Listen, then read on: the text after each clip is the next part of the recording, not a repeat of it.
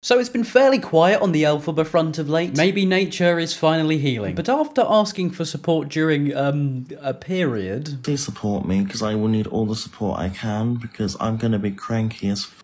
Guys, I will spend every penny of ad revenue supporting Elphaba in this difficult time. All the ice creams are on me. But I'm not about to make a video on Elphaba about menstrual cycles. I actually saw a post where she just straight up said she's quitting. Yeah, not clickbait, she said it. But it makes me wonder how long this one would take, because honestly, she's had more comebacks than Paul Breach at this rate, and that is a lot of comebacks. But anyway, hello ladies and genitals, I am John5161, and if you subscribe right now, I shall hack into the mainframe and get Elphaba banned. For legal reasons, that's a joke. But Elphaba doesn't stop with that first Instagram story. I can't take this hate anymore. Maybe stop doing things that are just f***ing ridiculous then. I think it's best I just leave cause I'm the problem. How long has Elphaba been doing this TikTok stuff now? And she's only just come to the conclusion that she's in the wrong. Outstanding. Maybe she'll finally wash. Or just be normal. These are great building blocks and they're not mutually exclusive. And let's be honest, we all know that this dramatic approach is because she's probably not getting as many views as she used to. Maybe reality has set in and she's realised that the internet does always move on. She's had many months in the limelight now, and that limelight appears to be flickering and dimming. Maybe this explains why she's now moving sour. But hopefully we can all finally see that now we get a change. But don't get your hopes up. I'm sure there's going to be plenty more content like ranking favourite parts of the male body? I can't get no sleep.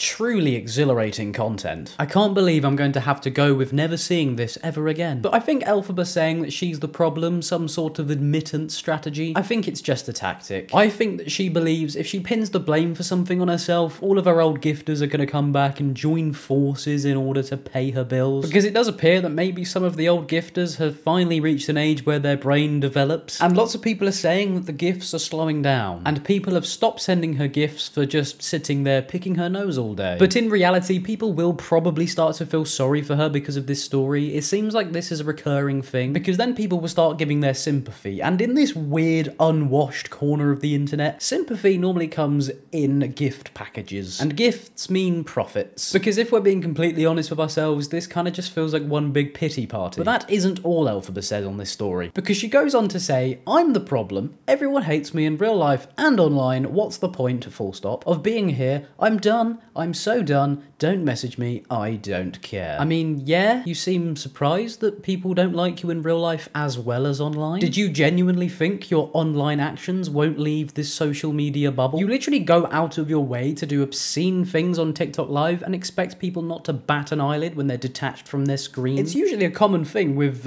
human interaction, that if you do things that annoy people, they probably won't be your friend. Just a quick tip for you there. But the plot thickens because somebody in the comments decided they wanted to get involved. Someone who goes by the name of Beauty by Sabina states, she tried to ruin me, failed and decided to beg for attention. I'm not gonna lie, I have no clue who these people are. Every time I cover an Elphaba topic, there appears to be a new person that just pops up out of the blue. But someone replied to Sabina by saying, it was your own fault for ever siding with her. Hope you have seen firsthand what she's capable of. It's quite fitting that their username is I don't know. Because honestly, I don't know what that Sabina person is thinking by ever siding with Elphaba ever in anything. At this point, if Elphaba says that pineapple doesn't belong on pizza, if you go and say that you stand with Elphaba, somehow you're gonna look like a weirdo. And what you're saying is pure facts. Pineapple does not belong on pizza. No matter how many clicks you want to get, no matter how many followers you think you're gonna get, well, maybe not followers, just views, because people don't really support Elphaba, do they? Controversy in this sense is probably not the best way to mold a career off, because if you side with Elphaba, yes, you're gonna get hundreds of thousands of views on TikTok, because they'll all be there to tell you you're an idiot, and they're not gonna follow you and support you and try and grow you. And on this occasion, the TikTok comments calling you an idiot would be right. But thankfully, I'm not the only person who's out of the loop, because Sammy Doodah decides to get the tea for us. Because Sabina goes on to say she tried to expose me, but only exposed herself, proving she has no appreciation or care for people that are there for her or mods. I'm not being funny, but if you mod for Elphaba, give your head a wobble. You are literally sitting there trying to protect someone who is allegedly in contact with minors. She faked cancer, and that's not the only everything she faked. But yeah, you make sure you go in there and filter out all the comments calling her out for it. You sit there and pound your thumbs against that screen, preventing her from taking accountability. You strange, strange people. I always wonder if these people actually get paid. Like, is there going to be a wave of people putting TikTok live moderator on their CV or resume? Or do people just do it for their love of the game? But anyway, this person says that somehow they weren't aware of all the stuff that Elphaba's done, even though they literally said they thought they could help get through to her. Not sure how that one works, but you know, whatever floats your boat. If you want to get through to her, then chances are you want to change her ways, no? But yeah, I suppose moderator dub for quitting their job as Elphaba moderator. Hopefully the notice period isn't too long and you can go and apply for a job to be CLA's moderator or something, I don't know. But obviously I know with the devastating news of no more Elphaba, I'm sure you're all absolutely gutted. What is life with no Elphaba videos? Better is probably the answer. But if this truly is the end of Elphaba videos and Elphaba's wicked ways, which it probably isn't, let's be honest, let's send her off with a video of her response when someone's asking about gifting. Girl, you don't have to if you don't want to.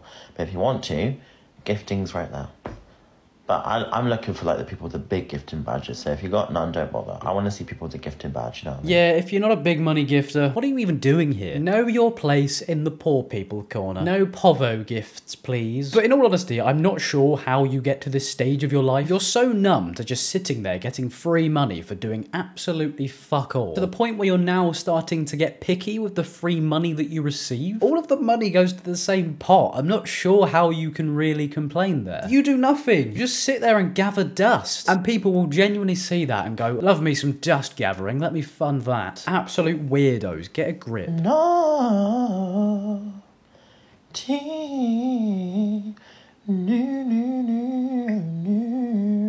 What was that? Thanks, Elphaba. I'm so glad I got to see the a cappella version of Naughty Nunu. But also, based off the comments of this, it appears Elphaba might have moved to a new place. Maybe she's been evicted again, I don't know. Surely landlords will see that she's playing rent tennis and just think, maybe, just maybe, that's not something I want to deal with. Obviously, I'm not wishing for Elphaba to be homeless, that's just bloody ridiculous. But imagine you're a landlord and you come across her digital footprint. You're not exactly going to think, oh yeah, I'll keep her in my walls. Not like that, that made more sense in my head. Why would someone gift someone? It's alright, I get it, babes, I know. They don't have to give me gifts, they don't.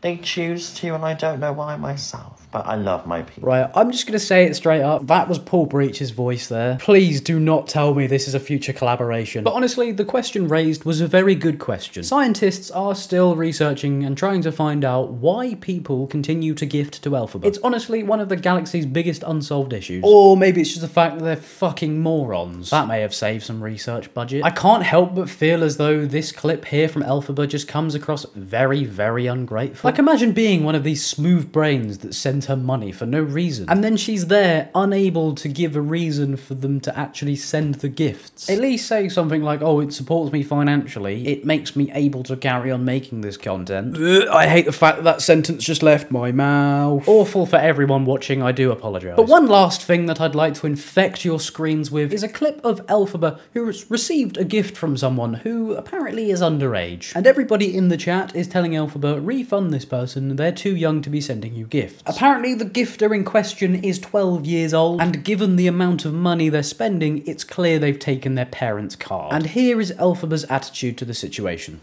Block. Block.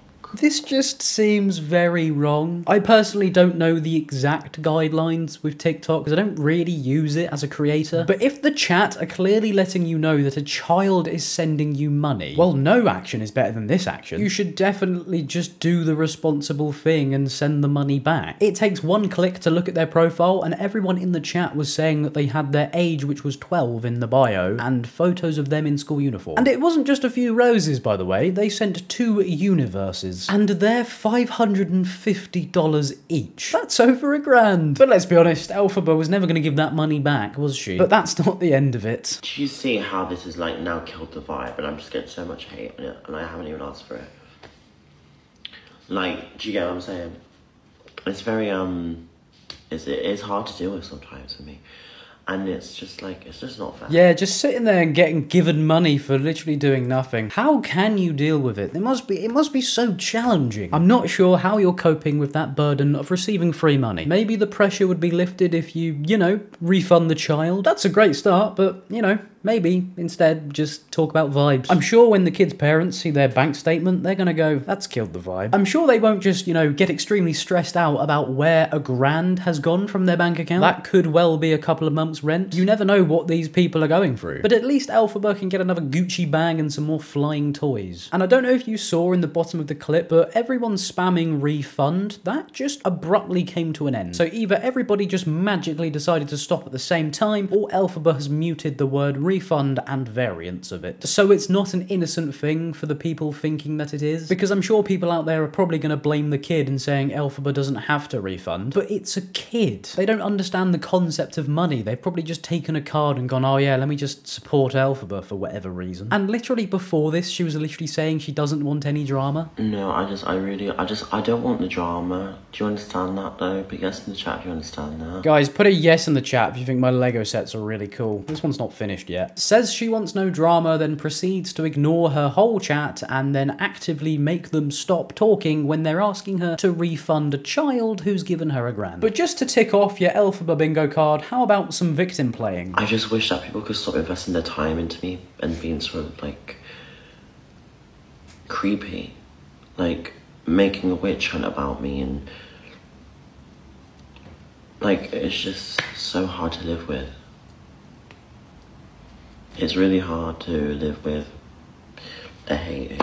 I hope you're all jumping out of your seats screaming bingo right now, because honestly, this has been one of the most textbook assortment of Elphaba traits. We've had pity party, we've had money-related drama, pretending to quit, random house change, shaming gifters, randomly singing between drama, the classic I don't need drama, and finally, for the full house, people are obsessed and creepy. It's honestly no wonder she's posting less. People are finally seeing through these awful schemes and moving on with their lives. But anyway guys, that's where I'm going to leave today's video. I hope you did enjoy. If you did, please do feel free to leave a like and subscribe. It is completely free and it helps me out massively. And yeah, cheers. Bye.